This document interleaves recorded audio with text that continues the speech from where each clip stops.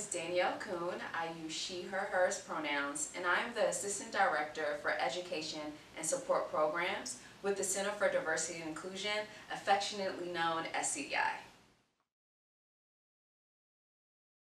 Dialogue is a process in which we take to give people an opportunity to hear each other out.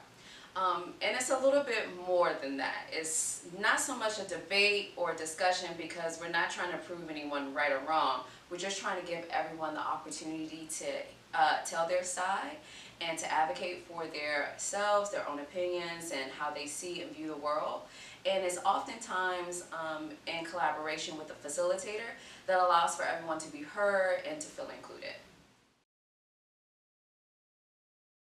So the ways to engage in dialogue here at American University, well, first is that you'll get your experience through AUX. And so AUX really is kind of the other side of the coin to CDI when it comes to dialogue.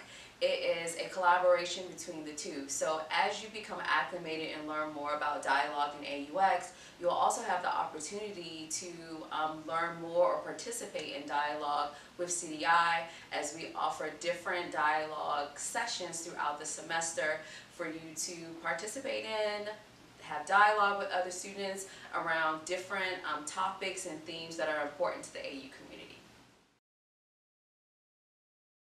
So the role that positionality has in dialogue is a big one, and I think first you have to understand what positionality is.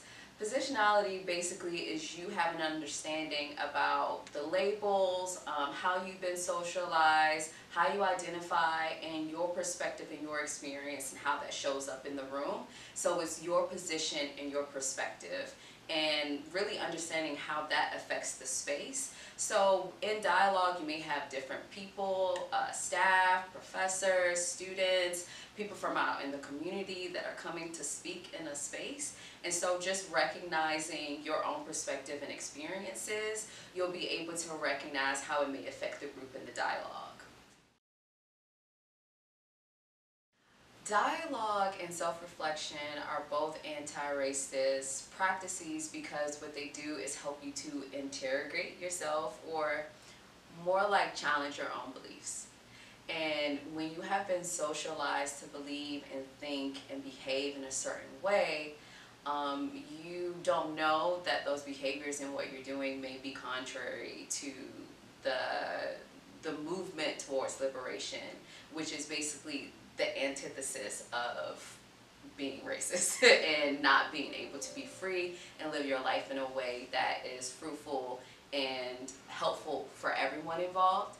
And so self-reflection and dialogue really helps to perpetuate a system that allows for you to continuously challenge the binary, which is what we are socialized to think in, whether it's this or that.